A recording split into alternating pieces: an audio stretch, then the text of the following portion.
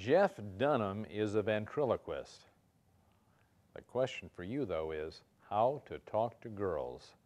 This is Dr. Paul, author of Boomer Girls, a boomer woman's guide to men and dating, and host of Ask Dr. Paul.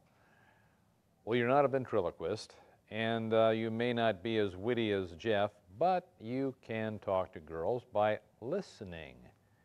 Okay? Just remember, God gave you one mouth and two ears. Ask open-ended questions.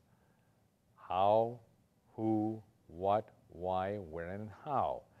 Ask, for example, how did you ever get that interesting looking briefcase? She has a briefcase. You ask her about that.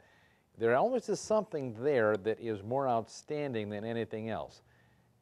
If it's a question that you have about something she's wearing, if you are opening a question by seeing her for the first time, if you're opening a conversation at an elevator, let's say. By the way, I've seen you here every day. I just was curious, what firm do you work for? Just ask open-ended questions. And how do you like it there? If you ask a question that's going to get a yes or no answer, you're doomed. Don't even think about it, because it isn't going to work. People want to talk about the most important things in their lives, themselves. People worry about what other people will think of them.